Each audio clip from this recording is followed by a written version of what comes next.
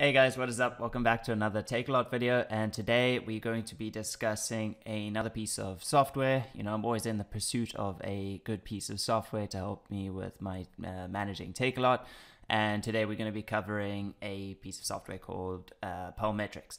So I've been testing them out for a couple of weeks now, and I wanted to just give you guys a quick run through of what you get when you sign up for a subscription like Palmetrics. Just before we jump in, I must admit that there is having software, like I always encourage building your own things, and I've got a heap of videos on like how to connect the APIs and do that, and I still run those even though I have access to advanced systems like Palmetrics and Shop Deploy. I still heavily rely on my own systems because I can tailor it to my own business models. So I do always encourage that, but there is a very good peace of mind having it on someone else's server, and they this is their 9 to 5, is making sure that this data is correct and making sure that it updates all the time, making sure they stay on top of Takealot changes. So yeah, I do get a lot of peace of mind from using these sort of things, and I know how much building my own sort of small things, I know how much time it takes to get them looking like this. Anyway, let's jump in. So we start off here with the overview page. It's quite nice. It's always on it's showing your monthly view. You've got total revenue, units sold. It gives you each day. You can see even like your current day that you're on, you can see. And I'm going to just be going down the page. So it starts off at the top with product sales. It's got your most units sold here on the right, and on the left, most revenue by unit. Then if we go over to, we scroll down a little bit. I don't scroll because I can't blur and scroll at the same time, just to keep some level of confidentiality of products that I sell. And yeah, so you can see your returns by day, by number of items, and by the value, which I think is pretty cool. Like, this is a nice visualization that it's not always the nicest thing to visualize, but you do have to from time to time.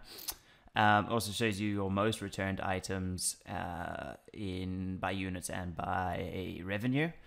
Then we scroll down some more. We've got cancellations, which is not as bad as a return, but probably means that it was either canceled by Takealot, canceled by us, by the DC, by customer. So that's also quite not something I've ever really visualized before. So yeah, you guys might have some interesting data then. And it actually, when you look at the numbers in the top, it adds up to quite a bit of cancellations. Also, this is still on the overview page, and then just at the bottom of the overview page we have the distribution centers.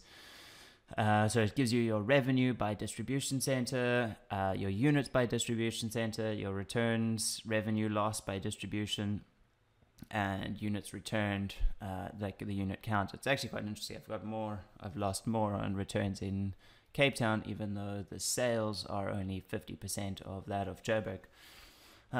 Quite interesting. And then it also, this is really cool, it gives you your hourly sales, mine are 9 a.m., 1, 4, and 8. It's kind of, I would have guessed something along those lines.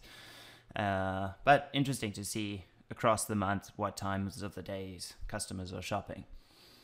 If we move on to the next page, which is the products, this is where it gets quite interesting. So you've got your your product overview page.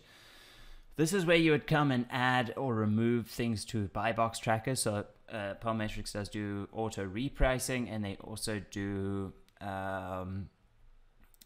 buy box tracking. So they'll let you know if you've lost the buy box or you've won the buy box. And you get a certain amount of buy box trackers. So it doesn't track your whole portfolio, your whole catalog. You have to select certain lines. So you would come in and you would just add them, for instance, there, and it's going to start adding that to the tracking.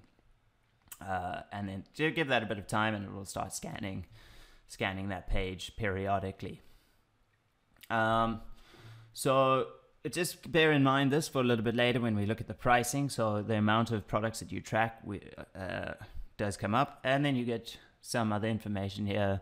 Buyable, low stock, no stock, price, units sold, Cape Town, Joburg, lead time stock that you've got available there, lead time days, revenue year, revenue month, revenue year, and just life to date revenue, which is pretty interesting to see your big ticket products carrying you. Okay, so that's, you can search here. You can also click into each product, get a big detailed view of it. I don't know if the detailed view is too much more necessary than what you can see here, but I think they've got some more detail like the barcodes and stuff like that. But for me, generally, I would stay on this page and just scan through stock levels or revenues and such. Next page is your sales. Very handy. You can basically see your recent sales, status, revenue, what DC they came from, quantity, customer, and the time. I don't personally use this because it is like I don't like pick the orders by this. It would just be more for curiosity, more to get like that that fix of that endorphin fix or that dopamine fix of watching sales come in. But I know that's not good for me. So yeah, I generally don't use something like this too much, but there are businesses that this would be perfect for, just to be able to see, okay, here's an order, I need to send it. Also for coming back and doing invoices, you've got the customer name, all of that is ready for your invoice to be generated. Next thing we have is your buy box tracker.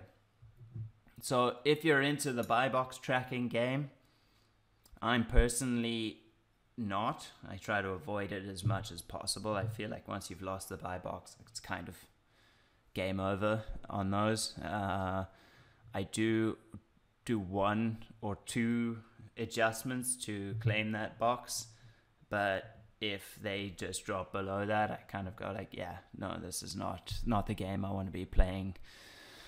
I'd rather look at just sort of finding a new product or finding a way to make that product its own unique product in some sort of way. But for some people, like more competitive markets, especially like tech and stuff like that, you really have to, you have no choice but to compete on the buy box tracker. It's just, that's the way it is. So what you would do, I don't use it personally, but this is a big feature for a lot of people. It's like one of their native features in Palmetrics is the buy box tracking. You basically set your minimum, you set your the lowest you'll go, your preferred, and leave it to do the rest.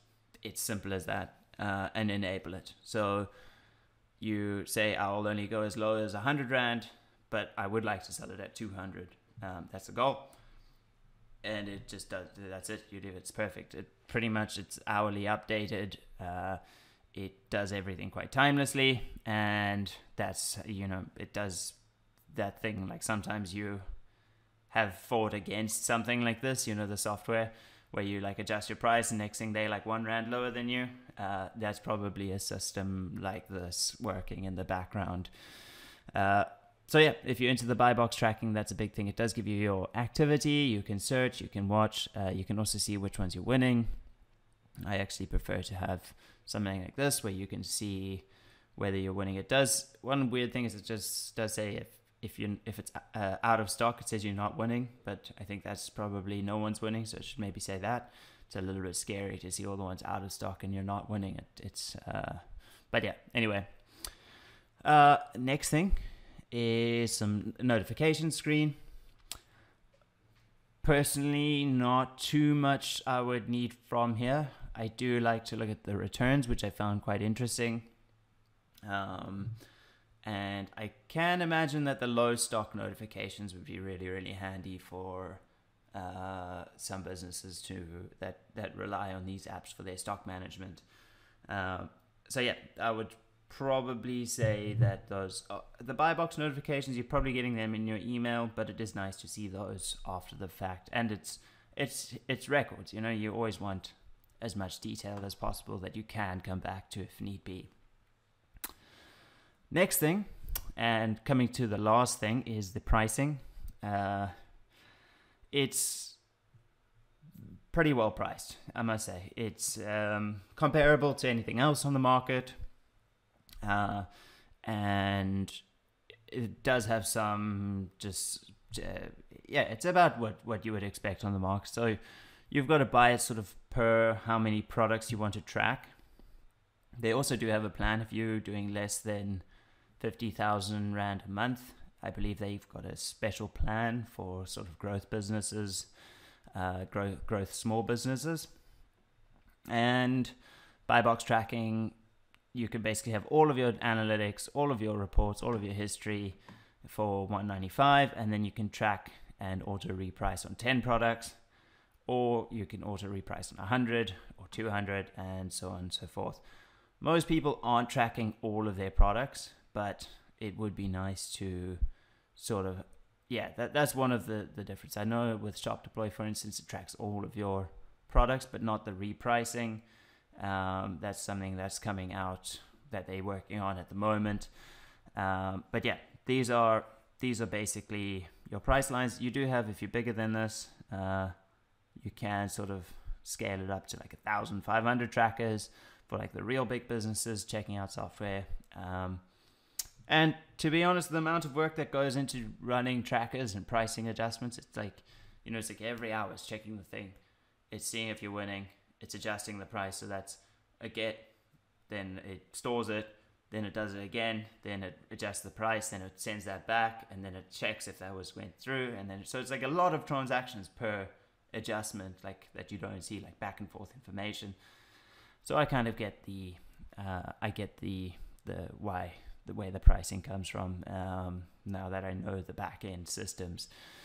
So that's pretty much Palmetrics in a nutshell. There's a 30-day free trial, so there's no harm if you want to just check it out. Personally, it's got some really cool features. I really like sort of the overview and the charts that they've come up with. They were very detailed. Would have been cool to see something like the load balancing and just like something to be able to help with that. But that's obviously quite a new thing, so I'm sure that'll roll out quite soon.